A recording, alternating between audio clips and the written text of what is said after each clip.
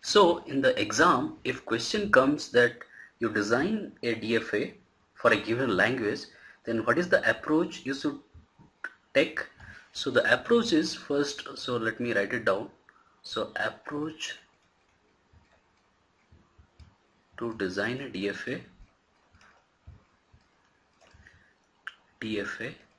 for a given language.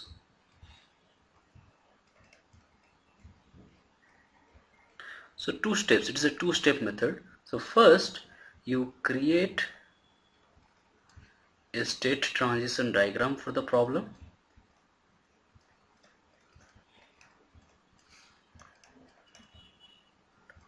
And then create the 5 tuple things. 5 tuple DFA from the diagram. Okay, we'll see how to solve this in the given question. So let us now try to solve one of the question that has been asked in the previous year. That is, the question is, let me write it in a printed way. So the question is,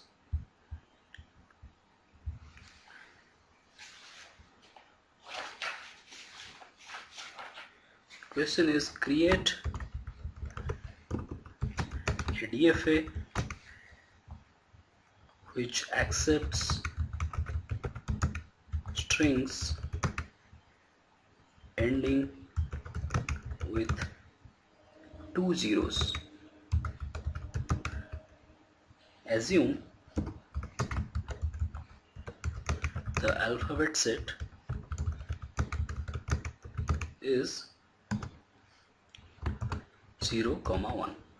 Okay. So how will we solve this problem? So the first thing I need to take is I need to create a state transition diagram.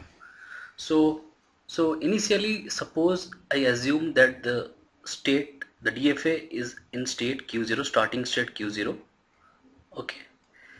Now suppose a string of zeros and ones come. Okay. So as soon as it get the first zero, so it is the arrow with the level 0, it goes to state Q1. And as soon as it get the next 0, so it should end with 2 zeros. So the first string it should accept, the DFA should accept is 0, 0. Okay, so the first 0 it goes to Q1, and with the second 0 it goes to Q2. Okay, and Q2 should be the final state because it has to accept 0, 0. Now let us see what happens if 1 comes in between. So suppose it is in the starting state and it gets a 1, then what it should do? It should remain in Q0. Okay. Now suppose I have got 1, 0. Suppose the string is like 0, 1, 0. Suppose I got suppose the string is just 0, 1, 0, 1. So if for the first 0 I make a transition from Q0 to Q1, but after that from Q1, so it should reject the string 0, 1. So it should go to Q0. Understood? Why it should go to Q0? Because after 0, 1, it may happen 0, 0 may come. Okay. So it should go back to Q0 because it has to reset the state, and it has to start again to see whether I have zeros in the suffix string. Okay, as suffix string, 0, 0 as the suffix string. Similarly, when I am at Q2, that means I have already got 2 zeros and the input string is not yet completed. Scanning of the input string is not yet completed. Then what I should do? So if I get another 0, that means, so suppose 0, 0, 0, then also it satisfies the language because it has 2 ending zeros. So it should remain in state Q2 if it gets the input symbol 0. But if it gets a input symbol 1, then what it should do? So 0, 0, suppose 0, 0, 1. Then it should again go back to the starting state and should scan again.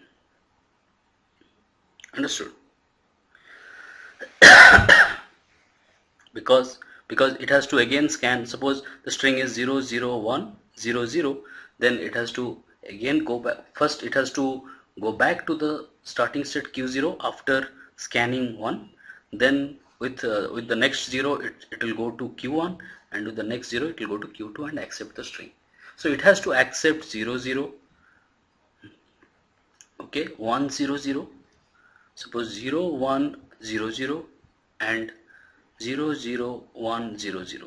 Okay, so this kind of strings it has to accept. So in this way we created first a state transition diagram.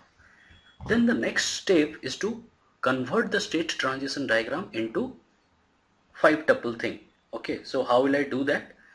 So let me first copy the state transition diagram. So it is in q0. Q0 is the starting state.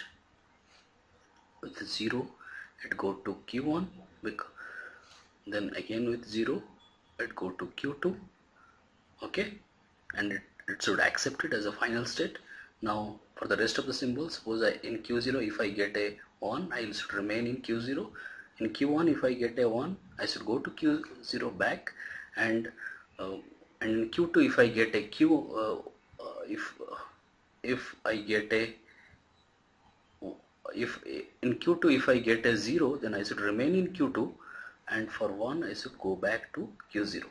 Okay, so mathematically I can say that this DFA will be it has a name M, and it is a 5 tuple, okay, of q, sigma, delta, q0 and f.